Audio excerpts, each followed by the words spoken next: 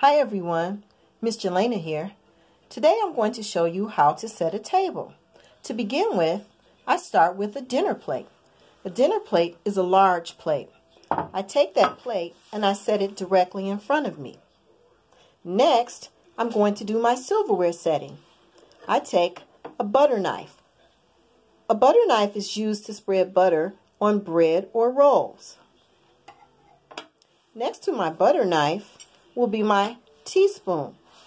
A teaspoon is used to stir tea or coffee.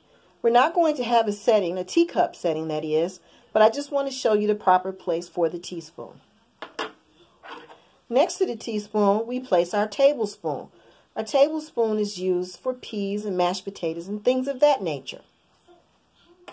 Now, I have dinner plate, butter knife, teaspoon, and tablespoon. The next thing I want to do is put my cup down. My cup is for a beverage. My cup goes right in front of or behind my silverware. It depends on your perspective, where you're standing. Now I have those things. Now I'm going to move to the left side of my table. And I'm going to start with my dinner fork. Here's my dinner fork. I take that and I place it next to my dinner plate.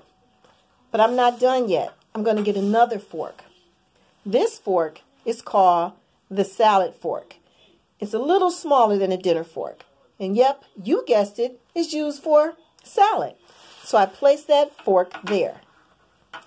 Now, I grab another plate. This plate is my salad plate. It looks just like my dinner plate, but it's smaller. As a matter of fact, it can fit right in there. And sometimes when you come and you sit down at a table, the salad plate is sitting there. But that's really not its home. It goes over here. So let's move the salad plate here. Now, we're just about finished, but we need one more thing. Now we need a dinner napkin. So I'm going to take my dinner napkin and I'm going to place it to the left of my forks. Now, this is my complete table setting. We have dinner plate, butter knife, teaspoon, tablespoon, cup, dinner fork, salad fork, dinner napkin, and salad plate. This is your basic table setting. Thanks for watching. Hope you got something out of this. Have a great one.